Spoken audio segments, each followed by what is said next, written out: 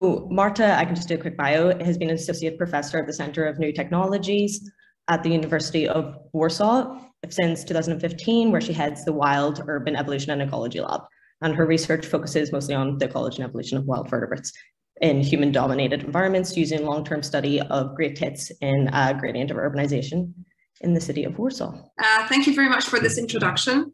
So today I'll be talking about urbanization and the possible impact of urbanization on the avian gut microbiota. And I'm very happy to be talking after a talk that sets the microbiome in a domesticated context. And I will just move on to a more basic science, in the sense, basic urban science that we can observe around us. So since our original times, we are ecosystem engineers as humans, and since our original times, we have transformed the land and with increasing speed.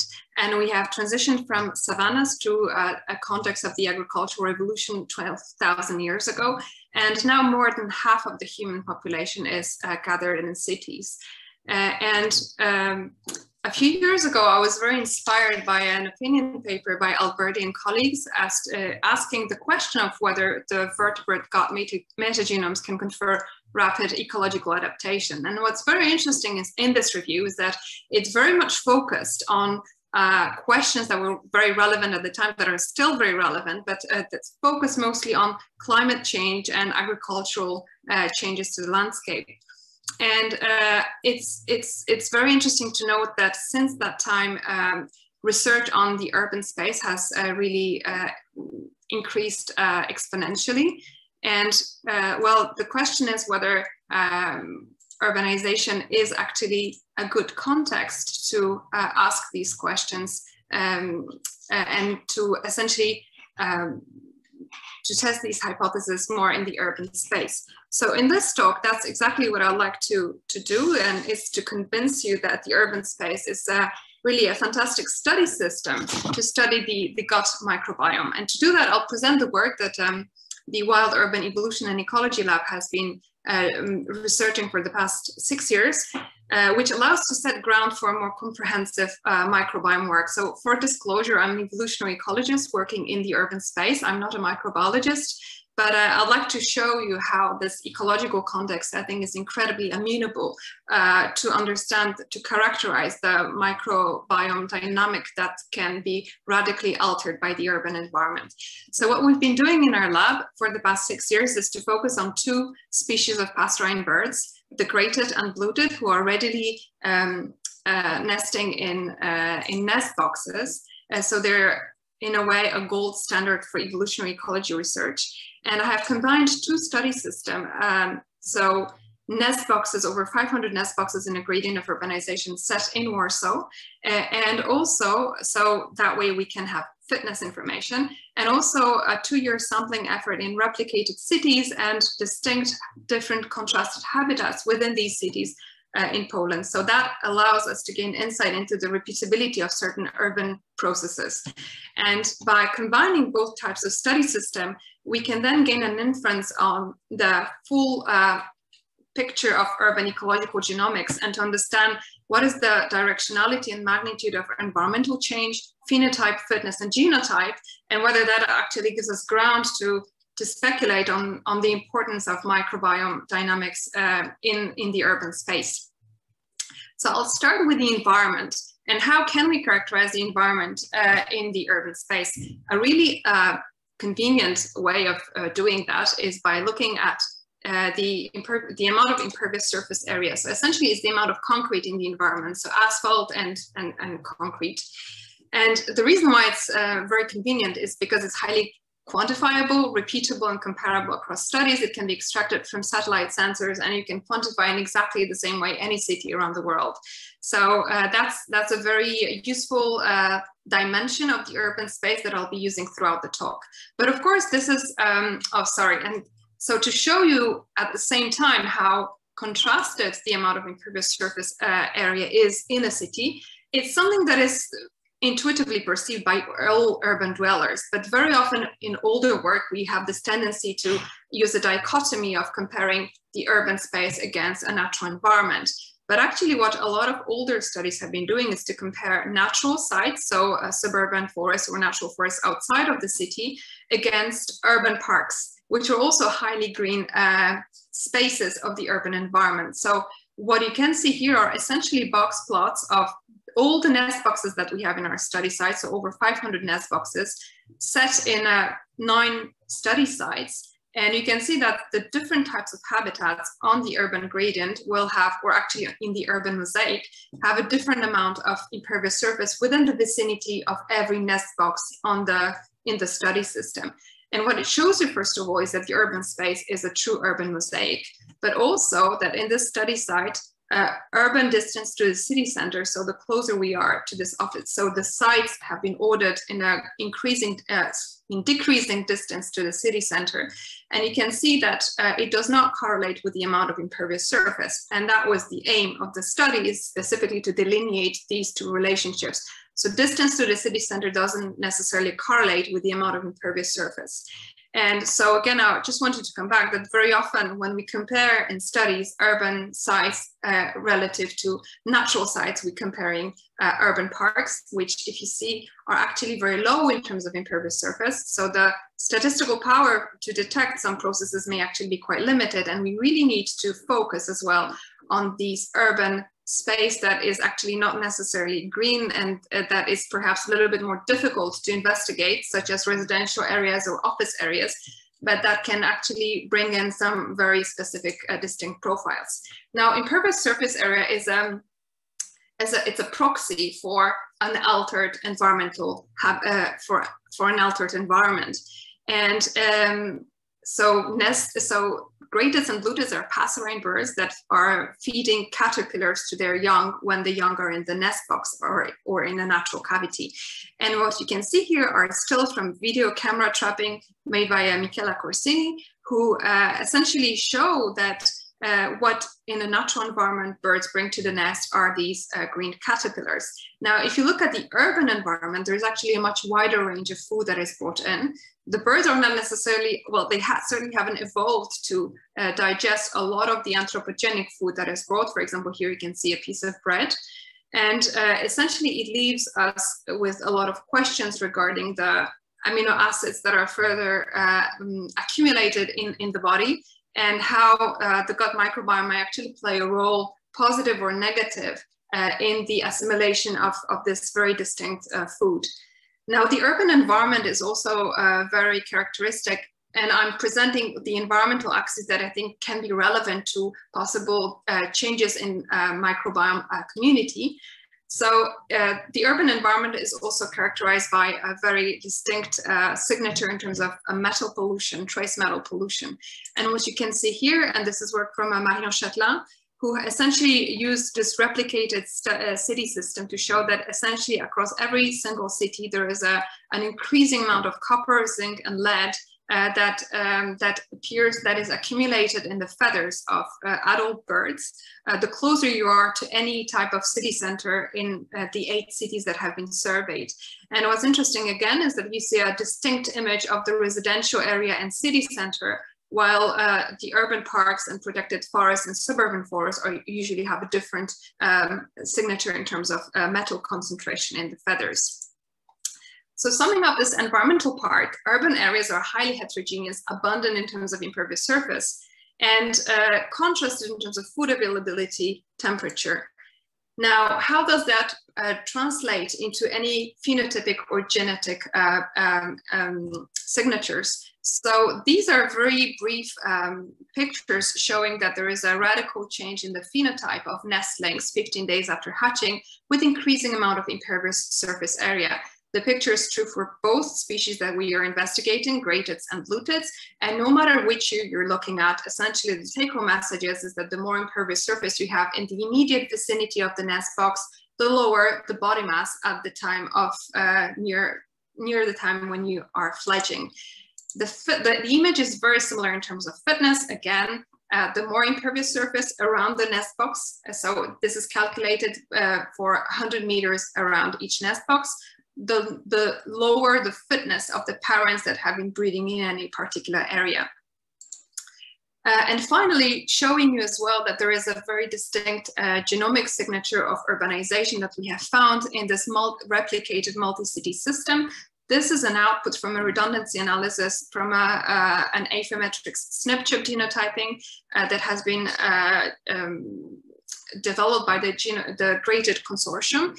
And essentially what you see is there is a highly significant genomic signature of impervious surface that is driving a change in allelic frequencies on the entire data set. However, if you partition this data set into distinct cities, you find that there is a distinct signature of ISA on the allelic matrix for more than half of the cities that are surveyed. So essentially 4 have a highly significant signature of ISA, 1 is borderline, but we also need to bear into account that you then reduce the statistical power of your tests. So as a perspective, we have characterized that essentially there is a very clear signature of urbanization that encompasses all aspects of urban evolutionary ecology and ecological genomics. And the question is, well, how does the microbiome play into this picture of the very strong signal that is driven by urbanization? And so here I'd like to introduce a fantastic collaboration that I have established with Anju Marachi and Barbara Kaspers from the University of Bielefeld, where we have essentially run a pilot study on the characterization of the avian gut microbiota in the Great Tit. And we asked essentially 2 questions. One is whether there is a distinct difference in the microbiota assemblage, depending on whether we take nestlings from nest boxes relative to natural cavities.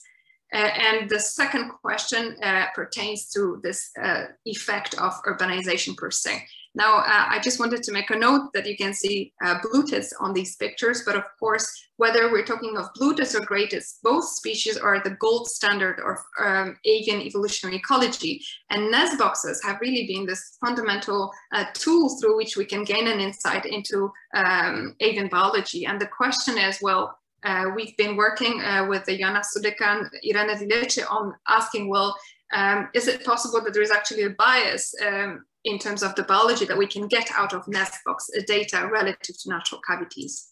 So the first results that I wanted to share with you is that there is actually a difference in alpha diversity depending on whether we're looking at nest boxes and natural cavities.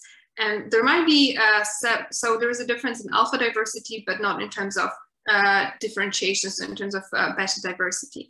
And the reasons why this may be the case, I still would like to caution that the sample size here is very small, but I wanted to draw your attention to the thermal profile of nest boxes and natural cavities. And if you see these graphs, this is essentially temperature variation over a 24-hour time span. And you can see that a natural cavity offers a highly homeostatic environment to the developing nestlings. It's pretty much stable across 24 hours. While if we're looking at a nest box, you can see these very high, this strong amplitude and temperatures. So that might affect physiology of the bird itself and downstream impact on the microbiota of the gut. But there is also this possibility that if you see these changes in amplitude, that there's a considerable amount of time in the day when the temperature is above 20 degrees. So there is also the possibility that some mesophilic bacteria that are developing on the nest material in the nest box might actually further colonize the avian gut in the nest boxes and less so in the natural cavities. So this is all room for speculation, but it is an interesting result that should be pursued further. Now, another strong signal that we have detected is that essentially urbanization, defined by ISA, has a very strong impact on both alpha and beta diversity. So alpha diversity is lower in high ISA environments. And if we are looking at the different correlates of impervious surface, which we know is sound pollution, light pollution is highly correlated with impervious surface area, we can see that there is actually a strong signal of urbanization that displaces beta diversity in our data set. So Another interesting point that I'd like to mention is that depending on how you define the urban space, whether we're talking about an urban-rural dichotomy or whether we're taking a continuous impervious surface area approach, or even a high-low ISA approach, which does not necessarily correlate with urban-rural distinction, we can actually get different answers. So this is a word of caution regarding papers that essentially, for example, in terms of alpha diversity, we found that the urban-rural dichotomy does not have any effect on alpha diversity in the urban mosaic. But if we're actually looking at high and low ISA, we will find a signal in alpha diversity. So these are the results that we have so far. And just summing up, we know that there is a pervasive negative impact of urbanization on pastorine biology, but we have also found a directional signal of anthropogenic structures and urbanization on the avian gut microbiota. And so I'd like to come back to this question, well, do then vertebrate gut metagenomes confer rapid ecological adaptation? And I am perhaps overly cautious, but I still think that it is essentially too early days to give a confirmative and definite answer. But I'd like to outline in this final slide what are the possibilities and how we can approach the subject to actually test a possible adaptive role of the gut microbiome. So first of all, I think, we need a comparative approach where to ask whether urbanization is a driver of repeatable shifts in avian gut microbial communities. And for that, we really need standardized protocols and standardized definitions of the urban environment to get a coherent picture, because at the moment, we have a little bit of a scatter image of knowing that there is definitely a signal, but there are too few studies and we are still using very different frameworks to actually have a comprehensive overview of the impact of urbanization on the gut microbiome. And the other very exciting approach, I think, is to take a more experimental approach where we can ask whether the avian microbiota is actually an extended phenotype. Is it an extended genotype? And by using a cross-fostering approach also in a vertebrate system, just as our previous speakers performed a common garden environment for kelp, we could ask whether the gut microbiota assemblage is actually a heritable trait, and to partition the environmental and genetic sources of variance. And by combining quantitative genetics, genomics by looking at associations between the host genome and the gut metagenome, and finally by looking at metagenomic expression, so by using metatranscriptomics and metametabolomics, I think we could then gain a more comprehensive view on whether the gut microbiome can confer an adaptive advantage to wild organisms in the urban space. And if you are interested in the urban evolutionary thematic, I encourage you to have a look at this book. And as an anecdote, we were very keen at the time of conceptualizing the book to actually have an article, a chapter on the urban microbiome. But at the time, there were just too few studies to warrant a chapter. So I'm very much, I'm delighted to see that this field is really growing. And if there is ever a second edition, I'm very sure that there will be a space for this new branch of urban microbiome biology in such an endeavor. So with that, I'd like to thank all the collaborators and all the Springfield assistants that have worked very hard to contribute to this work. Thank you. Okay, thank you so much, Marta, for that. That was really interesting. We already have a few questions lined up, so maybe since we're short in time, I'll just shoot right through to them. One question is if you could reflect on how you think this translates to other avian species, not just insectivores, but carnivores or frugivores as they move into the city landscape. Mm-hmm. So I think that's a very good question. So definitely, I think how generalist or specialized a bird is might play a role in the extent to which also its gut microbiome can alleviate or hamper adaptation to the urban space. But for the moment, there is only, I would say, 5 or 6 avian species that have been looked at, and mostly pasturine birds. So I think that there is definitely scope for, as I was mentioning, looking at a wider range of birds, but also keeping in mind this need for a systematic framework on how we test these hypotheses, because I think that at the moment we call urbanization different ways and we test them in different ways, and that can actually obscure the picture a little bit. So it would be great to actually definitely have more species into the picture. Thank you. And there's another question, which is, do you think that also average potential foraging distance plays a role? Sorry, can you repeat again? Sorry, do you think average potential foraging distance plays a role? I think that probably means in how the microbiome changes with the environment. Yeah. So I would imagine that if there is a higher, longer foraging distance, then there is a greater homogenization across the urban mosaic, because they are sampling environments more extensively. So I would then imagine that perhaps there is less of an urban heterogeneity signal. So yeah, depending on the biology of the species, that might actually play a role into how homogeneous or heterogeneous the urban signal is. Thank you. And probably we have time for one last question, which is, do you think that this can be used for some kind of environmental monitoring of urban environments, such as looking at early effects of pollutants? Mm-hmm. Definitely. I mean, I think that this is where these standardized protocols come in, I think, and this is why I think that your projects also at the EHI have been very inspiring, because if we manage to essentially use standardized protocols for many species, and we have the ability to monitor that over time, we can get a very in-depth picture into possibly changes in time. So I don't think necessarily in that case we would need a very large sample size at a particular point of time, but the idea would be to increase the number of species and to perform repeated measurements over time. That would be amazing. Yeah.